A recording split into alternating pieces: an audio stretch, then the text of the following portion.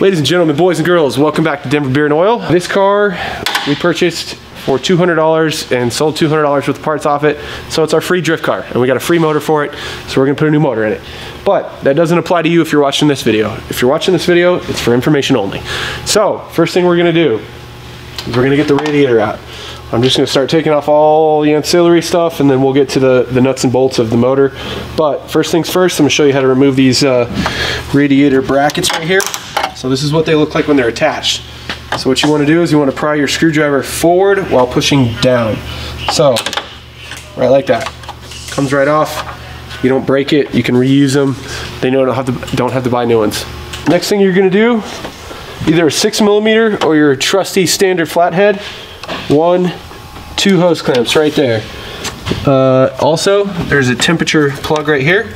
So this guy just plugs in right there. Pop that out, 1, 2, right there. Matter of fact, I'm sorry, I missed a third. This one right here is your overflow reservoir. So we're gonna get that nice and loose, and then we're gonna rip the old radiator out. Next thing I'm gonna do, just to make myself some room, is I'm gonna take all the airbox stuff off. This stuff is pretty easy. You're gonna need a 10mm and a standard screwdriver. So, first things first, I'm gonna loosen this guy. Then you wanna turn this counterclockwise or anti-clockwise if you're in the UK. And then you wanna take this guy off. This is for your crankcase ventilation, which is exclusive, I believe, to this particular car. So you may not have this if you're working on a 6-cylinder. However, if you're working on a 6-cylinder car, you will have, I believe, a hose. Depending on the year, you'll have a hose that runs to the bottom of your intake boot that you'll need to take off. Okay, so got that off. Then you want to take your temp sensor off right there. We're going to loosen these two. This is for the lower section of the airbox. You just have to get them loose. You do not have to take the nuts off. You'll notice that the brackets are slotted right here, so you can just slide it up and out. Then what you want to do is unclick all these little guys. Oh, dude, you just... Okay, well, you want to be fancy here. So, I've said this a lot in my previous videos about DIY for engine removals. The way that I prefer to go about doing this every time I pull an engine is I start with one system, I make sure that system is completely disconnected from the chassis, and I move on to the next. So, what we're going to do right now is disconnect all of the electricals and make sure that everything is off the chassis, so basically that the engine has no connectors from it to the chassis. First thing we're going to do, I'm actually going to pull the ignition coil with it. So we'll take this guy off right here, and then there's 2 8mm nuts right here and right here. So we'll take those off real quick. A bit of practice is to return all of your hardware from where it came so you don't lose it. We're going to disconnect the diagnostic plug right here. This is for BMW techs back in the day. Basically, you pry on this tab right here. So push on it, lift up. So next thing you want to do is pull this ground off right here. It's 10mm. We're going to go over to the main power terminal right here. So you'll see we've got a couple little rubber guys coming off, and then basically these wires right here go to the alternator and starter. These big guys right here. So here and here and here. We got to disconnect those 3. Then it looks like we just need a 10 and a 13. Okay, so on this one, there are 2 13s. I'm sorry, 2 10s and 1 13. So the top one right here on this largest wire. You got to point out your hands in the way. So right here, if you follow it, sorry about the finger, goes to this one. This one is a 13. This guy goes right here, that's a 10. This is a 10. Once you get it off, they just come off. So you want to go ahead and do that. So there's these little brackets here. Take these off at any time. It's just 2 little Phillips, one on each side. I also noticed these things. So this looks very similar to an E36 wiring harness. Like, I think it might be pretty much the same thing. Same thing. I wonder if you can move these little brackets over to an E30 as a thing to hold it. That would actually be pretty cool. We should try that. I don't care if this car has it. I don't either. Let's try it on my M3. Let's take this guy off right here. Oh, actually, I think we might be able to put that back on. So you can see there's 1, 2, 3, 4, 5, 6, 7. So you can see this rubber grommet comes up and out. This wiring is almost identical. To be honest, I think this would actually even bolt into a E36. Oh yeah, you're right. The relay is on that side. Yeah, it's all the same. So after you get those out, you want to come over here again with your standard screwdriver. Exact same way we got that diagnostic plug out. It's hard to see, but this tab right here, you want to pry it towards the relay and pull up on the relay. You got 2 of them, 1, 2, and then that whole plug is loose. Next thing you want to do is going to be your ECU. So you got 1, 2, 3 screws on the top. And once you get these off, this is going to give you access to the DME/ECU compartment, where we are going to disconnect the engine harness from the computer. So if it is an auto, you're going to see another loom of wires coming out of this little penis plug right here, coming around, going into there, and you're going to want to disconnect that one as well. But since we don't have that and ours is a manual, what we're going to do is just disconnect this little fella. And this ground does need to be off this plug. That goes with your harness as well. This is your DME ground, so you want to make sure you get this off. So that concludes your top side, passenger side wiring. Now we're going to move on to the driver's side. So first thing you're going to want to do, easiest places, right here. You've got 2 plugs. Some of them will have 3, depending on if it's an ABS car or not. I believe that's for ABS, but anyway. So you've got one here. And again, turn it anti-clockwise, counterclockwise, depending on what part of the world you're watching this from. Right there, boom, boom. And then just like an E36, which if you haven't seen our E36 video, watch that too. This right here is power for your fuse box. So now we got that ECU hot wire off, which is what one of those wires is over there. I'm sorry, I misspoke. So you've got one for your starter and alternator, one for your ECU, and one for your fuse compartment. So again, going back to the trusty standard screwdriver, you've got another relay right here, same system. I can't even see, but same thing. Just stick it in right here, pry that way. Then you can see all that is off. Easy, easy. After you get that stuff off, just follow this loom forward. And you can actually undo these without breaking them, but we don't really care on this car. So proper way to do this, I will show you. There is a forked connector on the other side. You want to pull backwards and up like that, and this will slide off and you can actually reuse these. But again, I don't really particularly care about this car. Okay, so that line forks. One of them right here is a ground for your secondary air pump. It goes through here. This is one of those connectors I was talking about. I actually disconnected one, but it's half broken. So once you get that off, you've already undone this. This is from your max airflow sensor. All right, then you want to take this rubber grommet off of your secondary air pump, because we are not going to be pulling the secondary air pump with the motor. What you're going to want to do is push inwards on this clip. So you want the clip to go in like that, if you can see that. So it starts in this position, that's locked and closed. Push it forward, it elongates the plug, and then you pull outward from the solenoid and it should come right off. And you can leave this with the motor. I'm going to unplug it just to keep it from getting caught on stuff, but this wiring loom, again, is going to come with the motor. So the rest of this stuff can stay connected. Then from here, all we got to do is get our secondary air pump.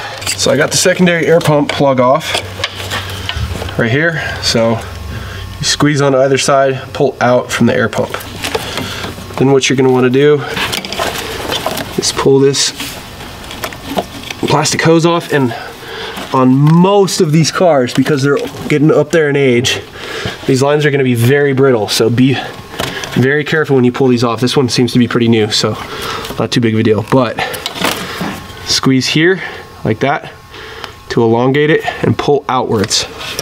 So now our secondary air pump is disconnected.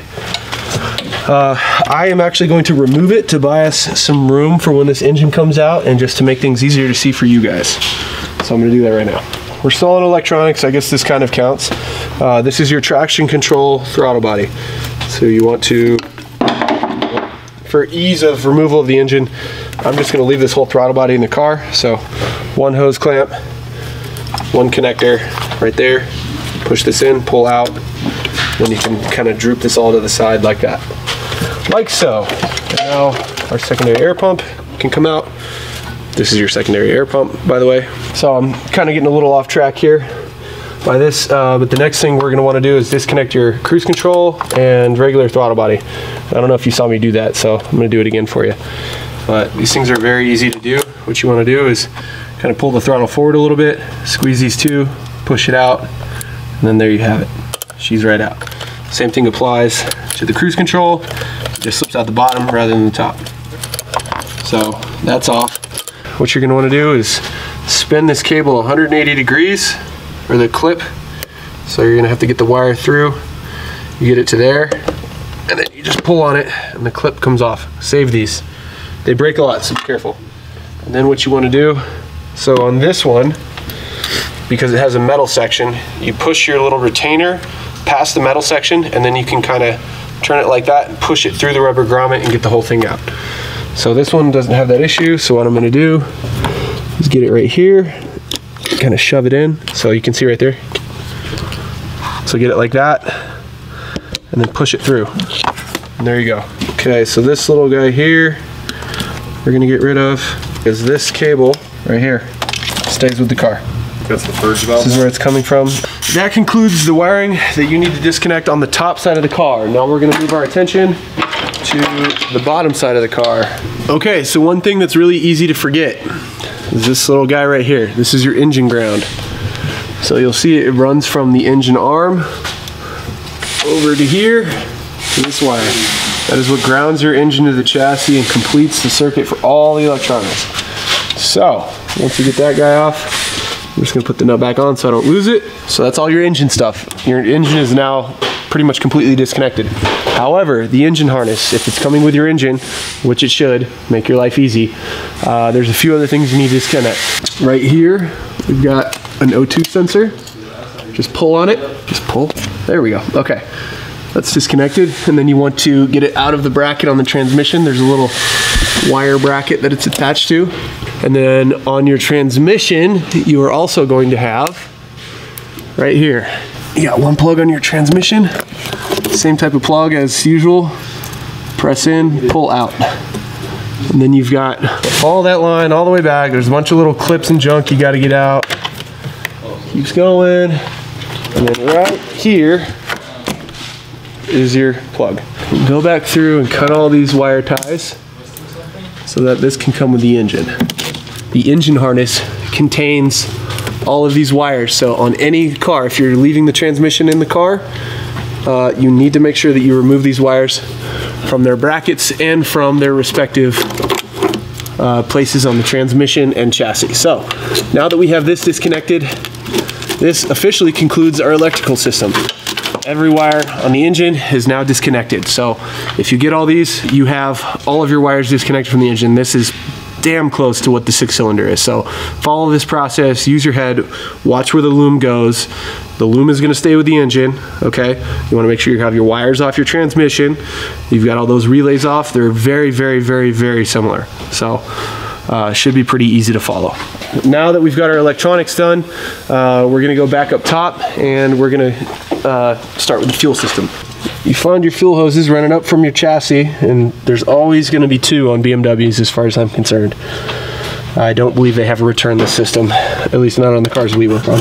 So at this point, since we have disconnected our purge valve and both fuel rail lines, which I showed you where they were, the fuel system should be completely disconnected. I will verify that. But you're going to want to buy new hose clamps for these ones. If you look really closely here, you'll see that they're tapered, so you can only remove them, you can't tighten them unless you have the fancy BMW tool that acts like a socket and goes on here. But there is no socket size that fits these, and you can only open them, you cannot close them. So throw these in the trash and buy new ones. Fuel system is disconnected. And again, back to my one system at a time theory. We've already done the radiator. So at this point, we're going to concentrate on the cooling system. We do not have that completely disconnected yet. I would highly recommend you go to Harbor Freight, get one of these guys for like $5. Super long, standard screwdriver. Because the lines you have to get to are way down here. So this guy right here goes to your engine, and this guy right here goes to your engine. So if you can see what I'm poking on, follow that screwdriver. Let's try to give you some light. There you go. So you can see that. That's one. And then the other one is this guy right here. Yeah. So we're going to disconnect those. And then our cooling system will be entirely disconnected. So on this one, it looks like it's easier to get to it from here. So we're just going to disconnect it on the engine side. And we're good on that one. Right here, this guy. Right on the back of this pressure relief. Anyway, okay, so once you have the hose clamp you just saw me remove there, and the one down there off, and both of those hoses are removed, you need to get this hose right here out of its little brackets. Here, here, so it's free floating. And that concludes your cooling system. All right, so we've got electrical done, fuel done, cooling system done. One thing you are gonna need to do, which we have already accidentally done before this video was even thought about, is there's 2 banjo bolts down here on your steering rack. You actually only need to disconnect the top hose, I believe. Let's see. Cooler comes from pressure. Yeah, so I think top hose, if this is like the E30 we just did.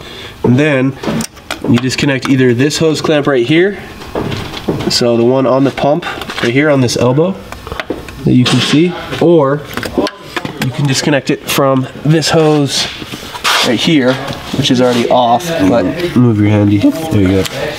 So this hose right here normally plugs in right there, and there's a hose clamp. But again, we've already done that, so you're good to go. At this point, we have engine mounts and transmission bolts, and this sucker's ready to come out. We're going to disconnect exhaust, because obviously that's connected to the engine. So you've got 4 bolts. I believe they're 15 millimeters. I will verify that for you. And then we have all the transmission bolts. So this right here is an E10. This is an E12 right here. And these are E14s. These are external Torx. Make sure you purchase these before you do this job, because every BMW on the face of the planet has these for bell housing bolts.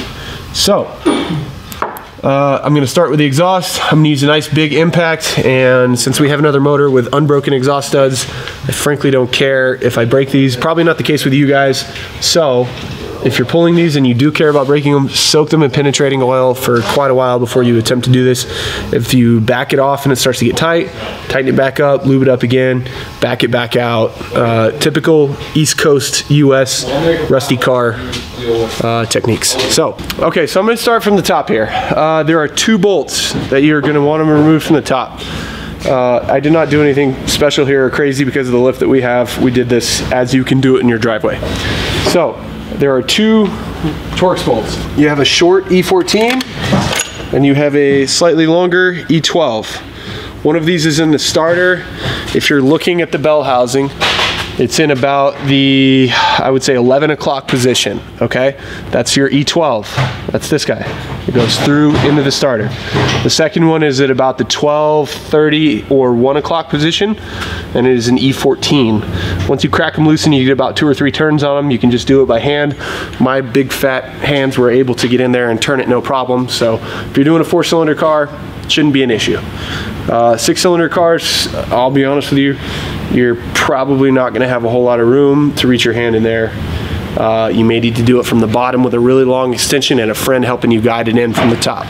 Anyway, so like I pointed out before, so here's the E14. You can reach up there and feel it. So if you can get a friend with a really long extension coming in from back here, you can guide it in. Well, you may even be able to do it yourself. Like, you know, I can get my hand here, guide it in, get that sucker on. Okay, so you got 1 E14, 2 E14, 3 E14, 4 E14s, 1, 2, 3 E10s, and 2 E12s. And that is all of the bolts connecting this engine to this transmission. Last thing on the list here is your engine mount nuts. I did it from the bottom because it was easier. You can do it from the top as well. There's a nut on both sides. This was a 16 millimeter on both sides. You can actually stick an extension right up through the control arm and zip both of those off. It took me about 2 seconds. Perfect. So once those guys are out, you are ready to rock, my friends. And this engine is ready to come out. So all we got to do now is get the hoist and yank it out, and we'll be good to go.